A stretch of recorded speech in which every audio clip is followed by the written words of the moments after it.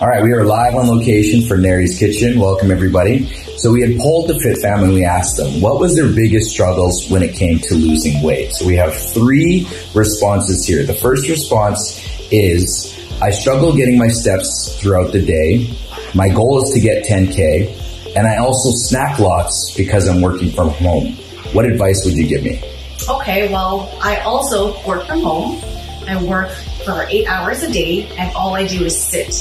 So what I like to do is, I actually only have 2 designated breaks, one from 10 to 10:15 and the other from 1 to 2. So what I like to do is I actually don't eat from 8:30 until 10 because I'm working, right?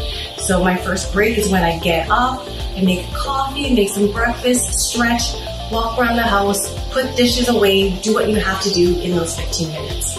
On my second break is lunch from 1 to 2. What I like to do is I actually don't eat lunch. I actually go walk down to my basement, try to do a virtual workout in or do any sort of activity for that 1 hour. And that's how I like to get my steps because again, after that break, I actually have to go back to work and sit down all day. And I actually do manage to get my steps, my 10,000 steps per day, and I don't actually have to actively try to get it. I just get it during my break. Also with those designated times, I don't do any snacking, right?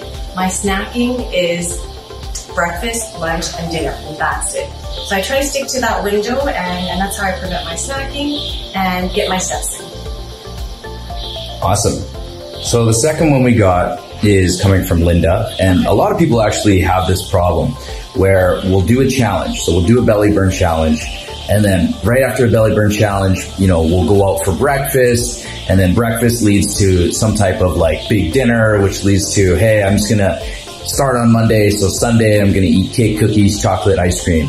And then Monday rolls around and we try to track, but Tuesday rolls around and we stop tracking. And we're like, I'll just wait for the next challenge. Okay. So how do I stay consistent between challenges? Well, you just said it, you have to be consistent.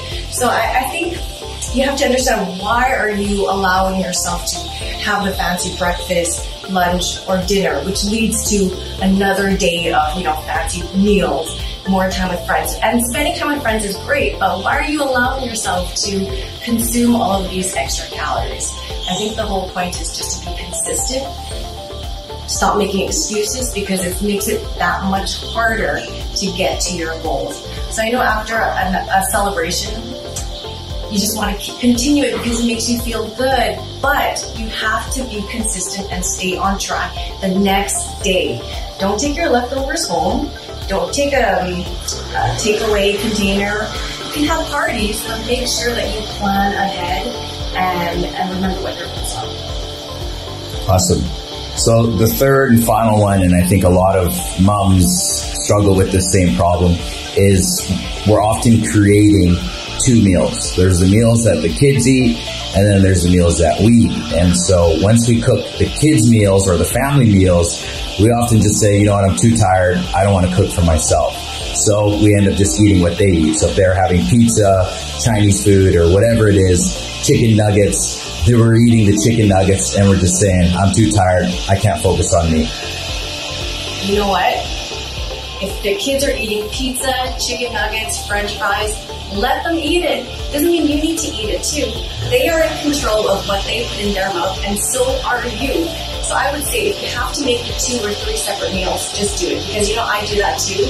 And you should see what my kids eat. They eat the chicken, the pizza, everything that I want to eat too, the mac and cheese, but I don't allow myself to cave, because if I cave, I will be eating what they eat, and I don't want to look like it's not part of my goals, right? And I don't want to work out that much harder. So if you have to make 2 separate meals, make the 2 separate meals. Don't allow yourself to cheat. So there we have it. We just overcame 3 massive struggles that everybody has when it comes to losing weight. Thank you, Nary. Thank you, Nary's Kitchen. And we'll see you. And we'll see you on the blue.